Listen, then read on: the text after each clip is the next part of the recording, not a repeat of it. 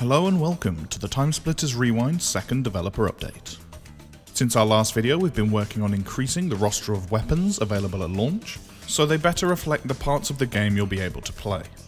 For example, the Siberia weapon set has been our priority, but you'll see other weapons that may indicate other areas we're working on. Speaking of Siberia, work has continued on the map, and we hope to show much more of it soon. Until then, here are some shots of the assets being created.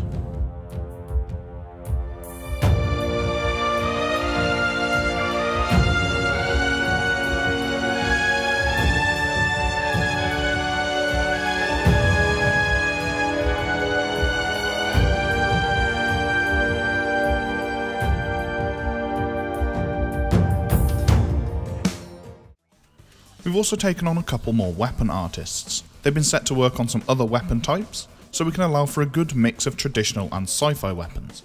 This will allow us to better capture the variety of Timesplitters weapon set on initial release. Weapon animations are also underway, and these will replicate the part of the game you'll be playing. For example, if you're playing a bit of Timesplitters 2 story, the weapon animations will not feature animated hands by default. However, if you're playing something specifically from Future Perfect, animated hands will be default. This should help replicate the first-person weapon style from the respective games. Menu and UI work has also continued.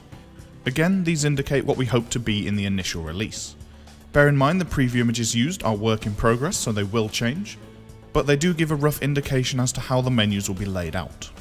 Work did begin on the opening cutscene environment, but due to the part-time nature of the project, sometimes our developers need to step away occasionally to fulfill other obligations. As a result, this has been put on hold.